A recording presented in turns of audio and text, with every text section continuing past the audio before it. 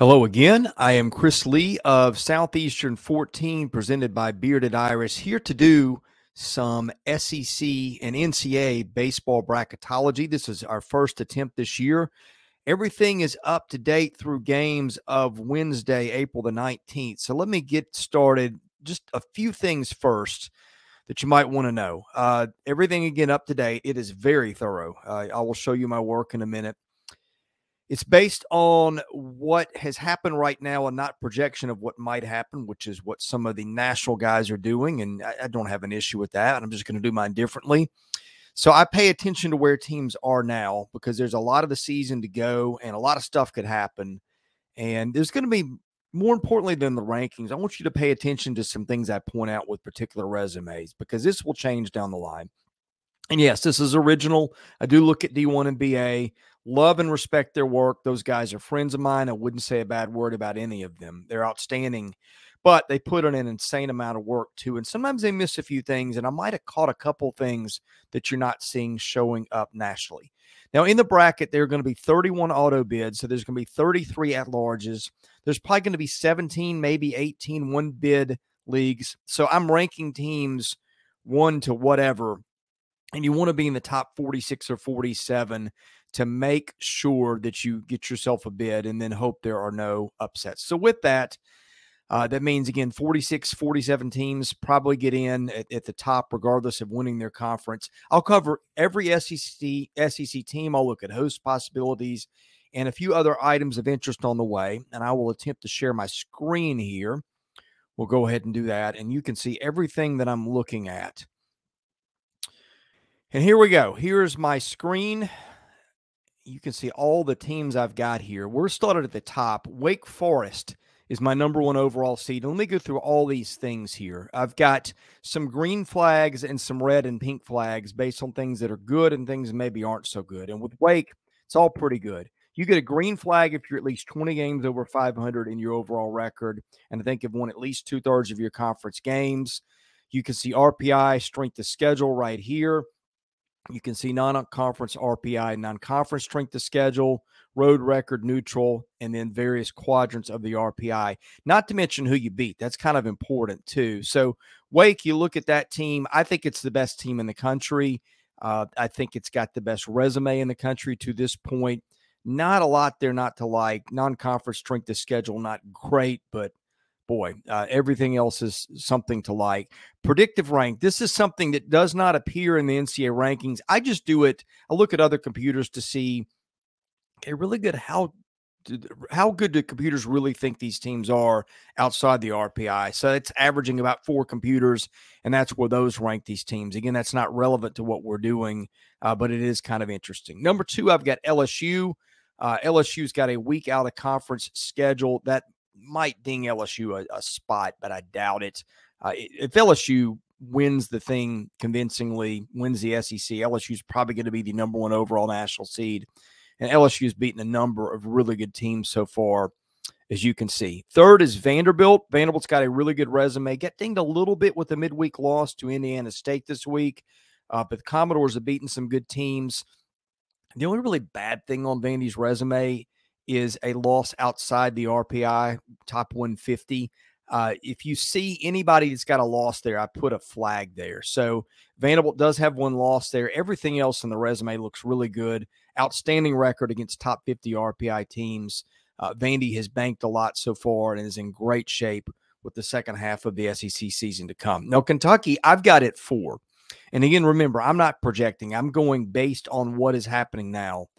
And Kentucky may be the only team, a couple of them, that you don't have any pink in here or red in here anywhere. Kentucky has just aced it across the board so far. Good road record, 10 wins on the road, 17 and 6 against the RPI top 50. Now, if you want to ding Kentucky a little bit, some of these teams in here are not outstanding. LSU is the only team that's beaten that's going to host. Well, Indiana's actually probably going to host as of right now. So that's another one. But a lot of these teams are 2s and 3s. Elon's a team I'll get to in a little bit. Elon is a team that I think the resume is great. I'm not sure how good the team is. Mississippi State's a borderline tournament team. We'll get to State in a minute. But if you dig into the wins a little bit, they maybe don't wow you as much as all this over here does. But Kentucky has had a tremendous season so far, really has taken care of business, has not suffered a bad loss. And I think right now you're seeing Kentucky is a double-digit seed nationally, which means it would host one weekend but not two.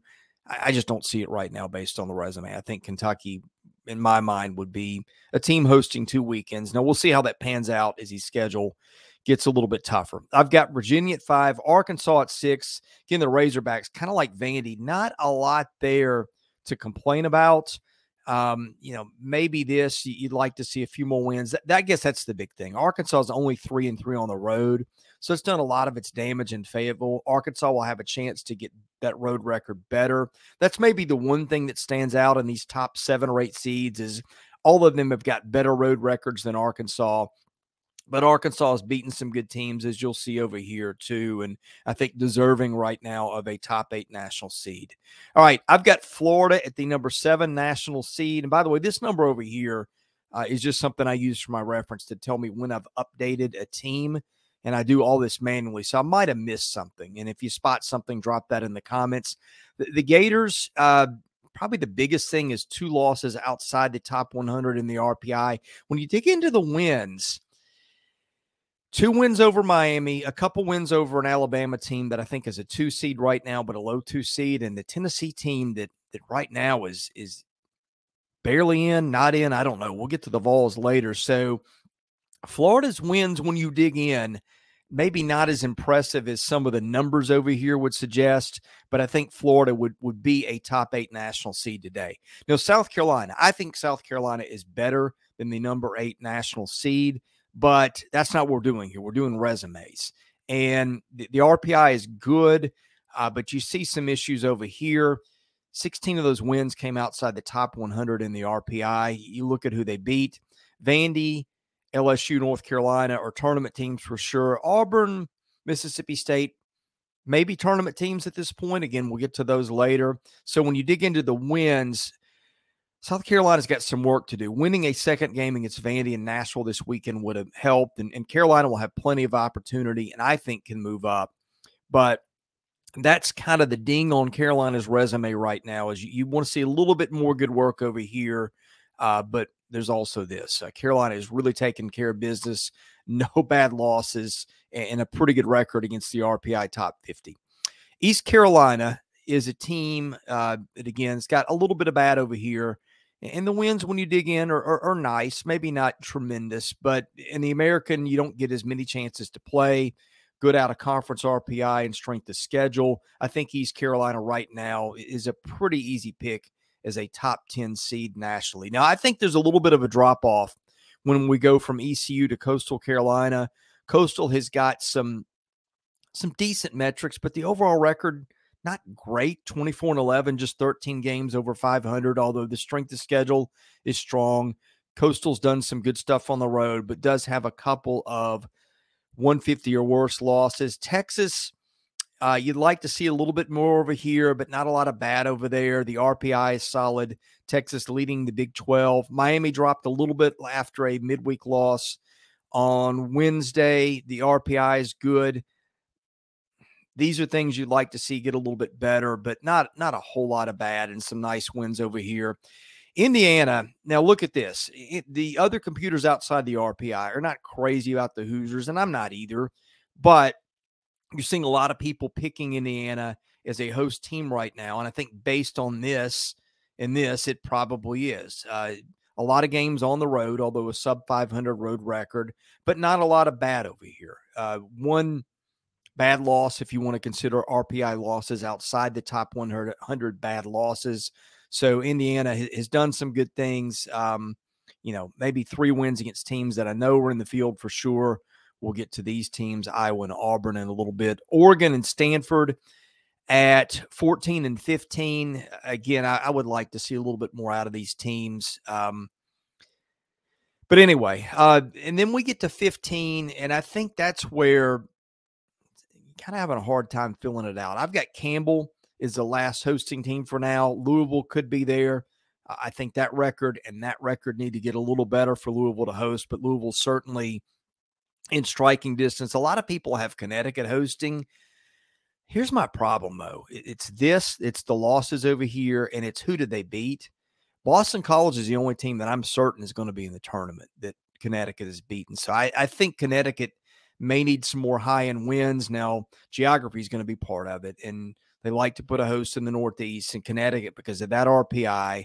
And Boston College was the darling earlier. That was the team that everybody had hosting, but BC's starting to show some cracks. A lot of people have Connecticut hosting. I'm not going to tell you that's wrong, but I'm just telling you I wouldn't do it because you look over here and I just don't see a lot that has blown me away. You know, maybe this team was 30-7. I would feel a little differently. And you can see the non-predictive computers see them more as of a 2 seed than a host. Okay, let's go down. Some other things, I think Southern Miss, a team that could work its way into the hosting picture. Same with Oklahoma State. That's got to get better. Somebody in the Big 12 is probably going to host. It's probably going to be the champion. Maybe that'll end up being Oklahoma State, which did take a couple against Texas. Who knows? This is another team to watch right here. North Carolina State. And that is the reason I don't have NC State hosting right now on an 8-9 record. But look at this. Top 10 RPI, top 10 strength of schedule. Banked some good wins over here. I think if NC State starts bumping that record a few games over 500 in the ACC, that's going to be a team that's going to be moving up here into the hosting mix. And who knows, maybe even as a top 8 national seed. So that's something that I would watch. Dallas Baptist, another team that is getting mentioned as a potential top 16 seed, and the predictive computers kind of like them, think that's a really good team. The record 28-9, that's very good. 12-3 in the Missouri Valley, which is a decent league. You know, not a great out of conference strength of schedule, but this is really sound. 11-1 against teams 51-100, but not a lot of top end wins. Oklahoma State's the only team I think that Dallas Baptist has beaten that's probably going to be in the field right now. So, I mean, accepting maybe conference champions have won big leagues, things like that. But not a lot of big resume wins for Dallas Baptist, but nonetheless a good team. Indiana State, another team that's going to get some talk as a host. I think Indiana State is kind of gamed the system, and it did beat Vandy and Nashville this week.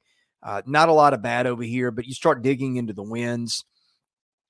That's really all they've got of consequence so far, but in a 23-12 record overall, not great, but you can see the RPI, the strength of schedule, the out of league. Indiana State is probably going to be a slam dunk as a 2 seed. I just don't see them as a hosting caliber team, and some of the other computers over here would agree. Duke, another team that could move up. The computers really like Duke. It's banked some good wins. Needs to get a little bit above that right now. We'll see. Same with North Carolina. We're getting down to Alabama. I see Alabama as the number 28 team overall, which means it's pretty solidly in as a 2 seed, although that could be a problem. 6-9 overall in the SEC. I think if you're Alabama, you just want to make sure you get to 13 or 14 conference wins, which is doable, but not a lot of bad over here. And you see some wins they banked. They've beaten some decent teams. So I think Alabama, a team that I would have a hard time dropping below the 2 seed line overall nationally. You get some interesting teams here. TCU is a very interesting team. The RPI, not great. The overall record, not great, but I think most people have them in. They bank some nice wins. I think the Big West is kind of interesting. I'm not going to dive into that much, but you've got Fullerton, which most have as a 3 seed, but it's winning that conference, the Big West, which is a decent league at 12-3. UC Santa Barbara's got a better RPI, but a much worse conference record. And of course, Fullerton beat them 2-3. So the Big West is kind of interesting to watch. Some more things of note. Texas Tech is probably a 2 or 3 seed right now, but that RPI not very good. That also is going to hurt Texas Tech if it's borderline. That Big 12 record needs to get better. Tech seems to be a team that is perpetually interregional, so we'll see how that goes. Arizona State, that's another team of interest. Arizona State is, I believe, leading the Pac-12, but man, you get into some ugliness when you get over here into that. No games against top 25 RPI teams, 1-7 against 26-50, 11-3 here, that's like playing the NIT, I guess. And that is the only team of consequence that Arizona State has beaten. Now, look, if Arizona State wins the Pac-12, it's going to get some wins against some good teams.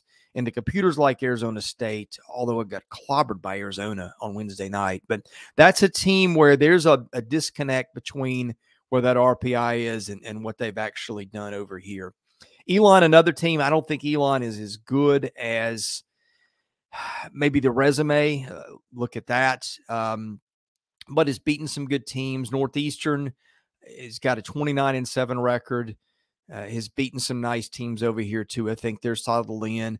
The next SEC team, Texas A&M, the predictive computers like the Aggies is probably a 2.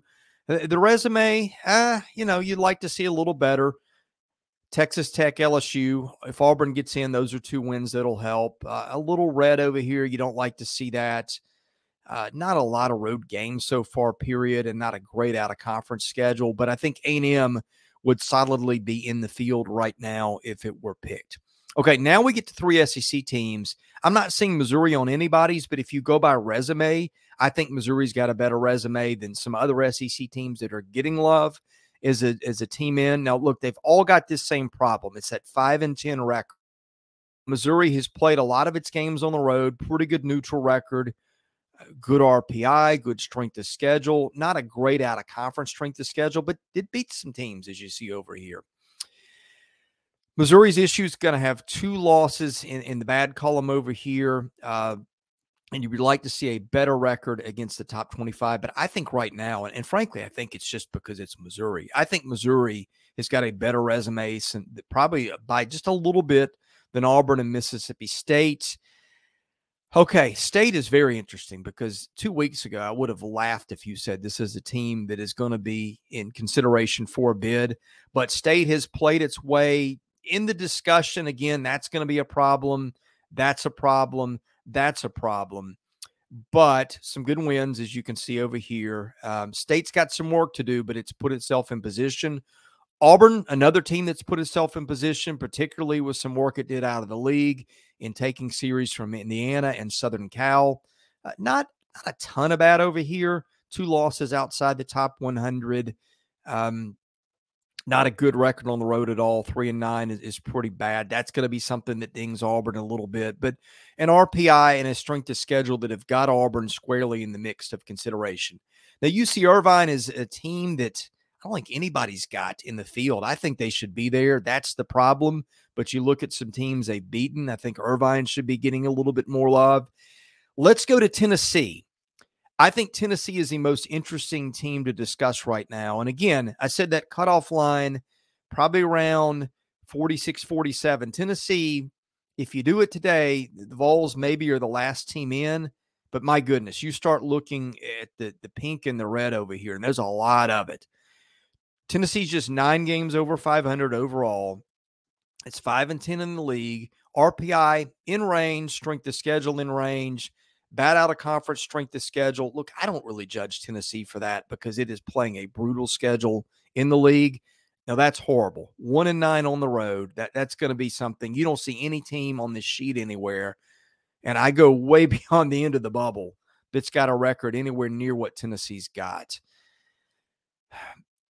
2-11 against the top 25 RPI. Now, a lot of those were close losses, but they didn't win. 3-0 against 25-50. 0-2 against what I call the NIT over here.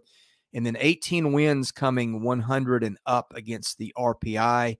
That's not what you want to see. You want to see more wins coming from over here than over here. No, is Tennessee good enough to get in the tournament? Absolutely. Is it good enough to get to Omaha? Absolutely. But we're talking about resume, and that's really lacking.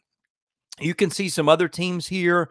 A lot of people have Xavier, Iowa, Troy in, Rutgers in, Maryland in. I just don't. You look at the resumes, you can see the things that I've kind of flagged here. Iowa, look at that. That's a lot of red over here, although it does have some good wins. Some other teams, Michigan State, Georgia Tech. I mean, fringe bubble teams nobody's talking about. But I think the thing to me is I see a block of teams here they're getting a lot of love that when I compare resumes, I don't see as much as maybe the people that are doing these nationally are doing. All right, some other SEC teams. Georgia Georgia's got a 28 RPI. Now, that's the problem. Georgia's not getting in right now. If Georgia were to hit a heater and say get to 12 or 13 SEC wins, which I think is going to be very difficult, you would see Georgia getting some love. Ole Miss, same thing. RPI not quite as good, but Ole Miss has banked some nice wins. I think Ole Miss has probably got too much to bite off to get there, but this is an SEC channel, and so I just wanted to cover all those teams, and so now you see. In any case, thank you for watching our breakdown of NCAA baseball as it pertains to regionals and national seeds. We're going to be doing recaps of Thursday night games, Friday games, Saturday games, and Sunday games. Those will be up the AM the next day for the most part. Be sure to hit the subscribe button, hit the like button. Subscribe will help you get those videos pop up when we make them. The like button helps our analytics. We'll have more SEC baseball content. We do power rankings every week. We're going to do hitter and pitcher rankings when I've got time to get to those. Anyway, we are Southeastern 14 presented by Bearded Iris. I'm Chris Lee. Thanks for watching, and we'll see you again soon.